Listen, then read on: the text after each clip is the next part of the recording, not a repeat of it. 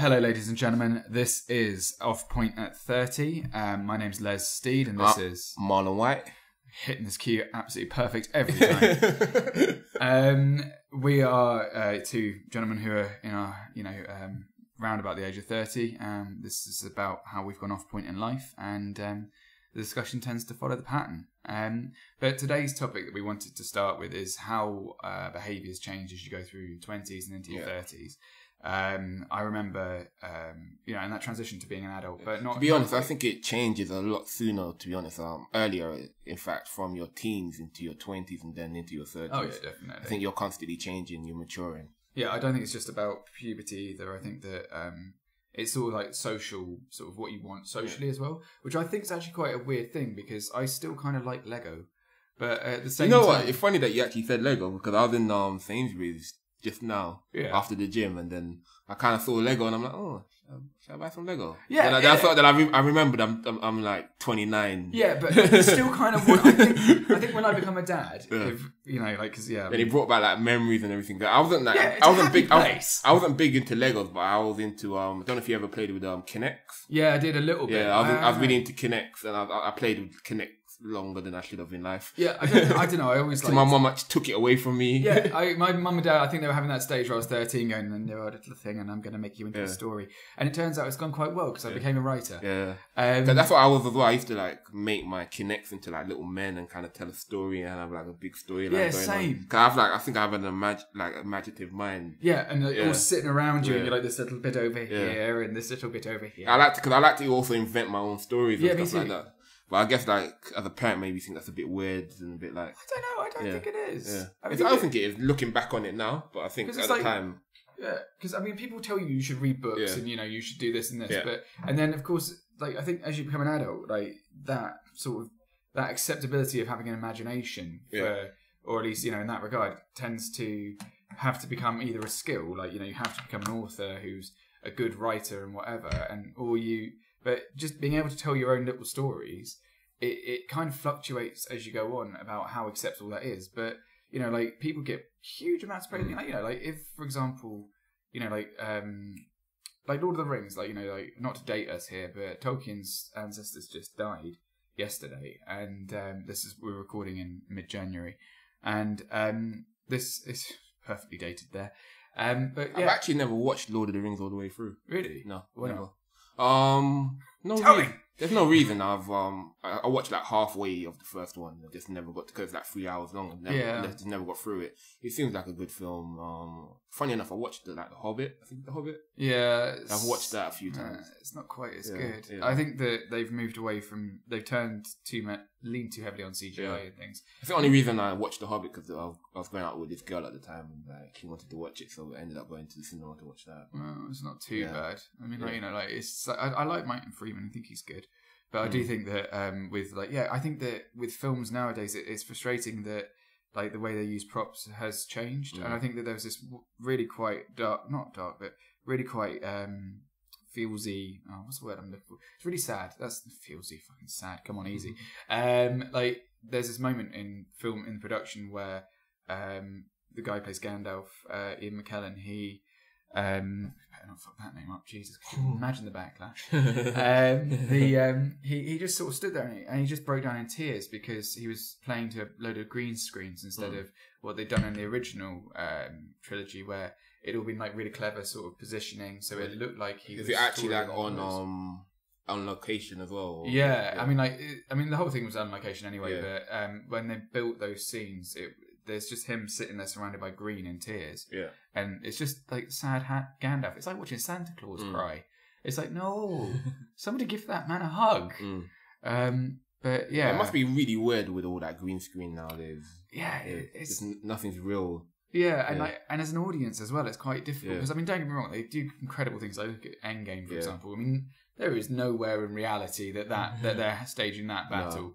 But equally, there's something really nice about the solid set, and I think that happy actors make for a decent film. But again, realistically, you've got to count a budget, and I think that you get Michael Bay movies like Transformers, where you're going in for a load of that, but they did lose their momentum once everyone, because I think it became too much of a fireworks display. Yeah. It was, fireworks are okay for about 20 minutes, but after even real fireworks, it's like, okay, we're done here. I think it's a Michael Bay movie Unless you're high, was recently on Netflix. I can't remember the name of it now, but yeah, it was just like, it wasn't really much storyline. It was just a bunch of explosion and shooting. You know what really annoys me about film is just that, you know the scene, everybody's seen the scene in the film where it's like there's a car being chased by bad guys, and for some reason the bad guys have awful aim. But the car would have a million bullet holes in it, and somehow, first of all, the car's still running, and also he's not hit 4 passengers in the car. No one there's got brain, like been rattled around to the point where they're like, actually, I think I have whiplash. All the windows have been shot out from the front, back sides, and nobody's been hit once. But hey, if you lie down in the footwell, then you're fine. Because everyone knows a footwell is bulletproof. Yeah, bullshit. Like, and then also, like, why are they always? And like, okay, I watched this one, Six Underground, and that's the film I was talking about. Yeah. Now, I love Ryan Reynolds. I think, I mean, like, I recently got told that I sound like him. Honestly, I've never been so flattered. Were they trying to sell you something? I think they were trying to sort of indicate that I should shut up, but it wasn't going to work. No, but like he's a good fun actor. And he's in the right place, but I can't take him seriously. You're not supposed to. I don't think. Although he is in a couple of films, so you can. Where you're supposed to take him seriously, I just can't take him. Yeah, like, I mean, after he played Deadpool, it's kind of like, he's in those humoured roles, and also his persona in public, like, the way he plays around with Blake Lively, and I mean, he's a funny guy. I think he's fun. But I also think though that there are some roles he does play that are quite good. There's one of my favourite films actually is I can never remember the bloody name of it. It's like where he makes a bunch of to-do lists and sells that that sort of that methodology. But anyway, I digress. We're getting off. We're getting off point. Hey-oh! So what I was trying to say, Six Underground. I couldn't get into the story. There is no story, and it's like they sort of got a bunch of kids, and I'm like, okay, kids, what's cool? And it's like they've got a guy in there called the Sky Guy, and it's like, mate, free running's cool. He starts at the top of like that really famous dome in Florence, and that the free runner guy, like what's the fucking point? Like, we get it. He's gonna run down a hill. Like, okay, whoop-de-doo. And then he like skateboards with a sort of like with a grenade launcher. And you're like, but those things won't even go off if you're in range. It's got a special range thing. So him shooting through a window of a moving car, and then it blowing up. I mean, first that's a terrorist incident right there. People are gonna be noticing that. And then it's like, okay, and just, I mean, I get it's meant to be fun. It's meant to be stuff. That's the film I was even thinking about the car being shot up to pieces. The car's just completely like fucked.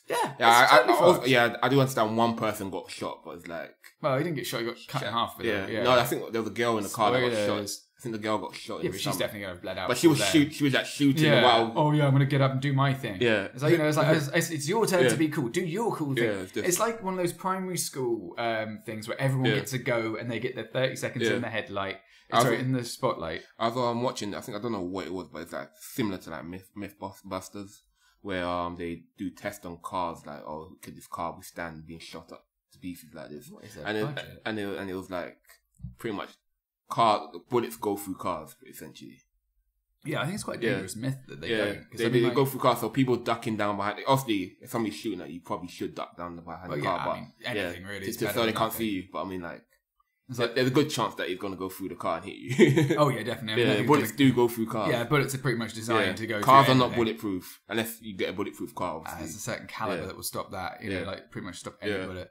But yeah, it's just crazy. Yeah. But I think that, like, movies... In so many films and TV shows, like, bad guys are shooting, and then it's like... I mean, it was funny with Star Wars. Yeah, with Star Wars, that's funny. But now they're kind of slightly more accurate. It's a bit like, oh... And like, you can't really have fun. And the good guys got such good aim. Yeah, they just aim. They shoot once, and they're like the bad guy like, and the good guy just shoots like pow, and the guy's dead. Oh no! But then again, though, it is quite badass when you've got like in reality people start pouting that. Like, for example, I think it was the Russians were trying to invade the Finns in World War II. Yeah. See, we are going off point again. But it was the Swiss. They were going to invade the Swiss, and the Swiss were just like, all right, or we could fuck off.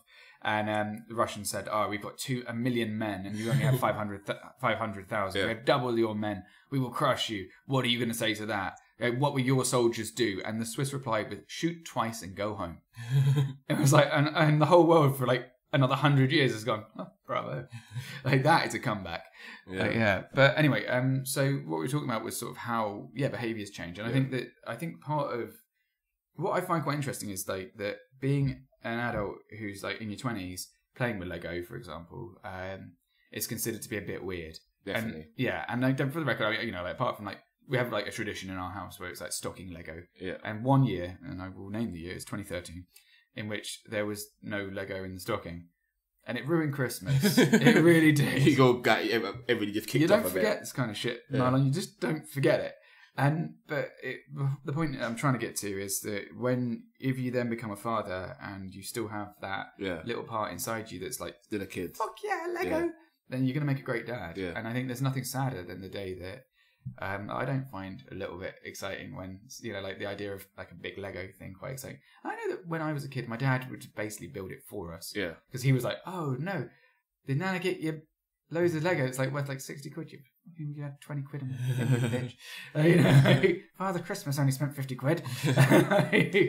But like, and like, I think dads like love that shit. But I think mums do as well. I think, you know, and I think that I have like uncles and all that used to kind of join in, like playing the PlayStations and stuff like that. Oh yeah. I want to do that with my kids as well when I'm like my uncle, when I got a PlayStation, my uncle used to live with me up until I was 10 years old. So when I got a PlayStation, he was all over that. Yeah, innit? Like, and I caught him, like, I came home from school one day and he was just in my room playing my PlayStation. It's like, you know, like that moment of, I got 5 minutes to myself. 3 hours later, no, just tell him to fuck off. On the microphone, mouthing off at a 12-year-old. I'm going to kill your mum.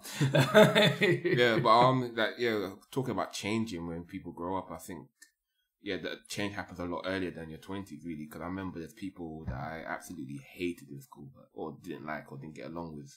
And by the time we got to sixth form, I ended up becoming friends with them and hanging out with them. Yeah. Because you just like change, because you no longer, I think as you get older, I've been thinking that you start being cool is no longer. I've seen that. No, it's no longer as important to you. Yeah. It's like, for example, I work now, so I could go out and buy probably designer clothes or buy there's a bunch of like night trainers I've seen like the kids wearing. I'm like, I like those, but I'm thinking bigger now. I'm thinking, I could go and buy 10 pairs of night trainers, but alternative, I could also pay to eat. Yeah, or I could save that money to do something like bricks and mortar, substantial with sort of thing. Yeah, and I think like as you get older, you stop caring as much. Like it's been a while since I even bought designer clothes. So I haven't actually been shopping. Oh no, I tried to go shopping last weekend actually.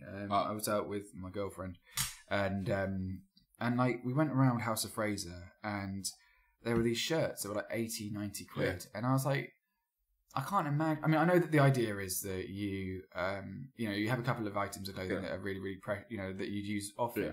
Like a work shirt, for example, I would use more now that I've got a job. Yeah. You invest in a good hoodie. I'd spend about, 80 quid in a decent hoodie.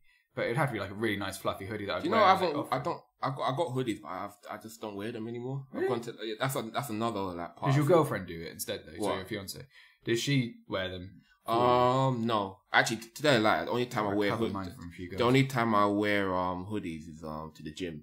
But just my day to day, no, I don't wear hoodies anymore. Yeah, I'm wearing one now, but I mean, I wish I could. I bought I went to America about a year ago and I bought like a nice Ralph Lauren hoodie that it's got the price tag still on it. I've never worn it. Really? Can I have it? No. Oh. Won't fit you anyway. Well, I like the whole big sort of fluffy. It's not just girls who like that, by the way. It's like.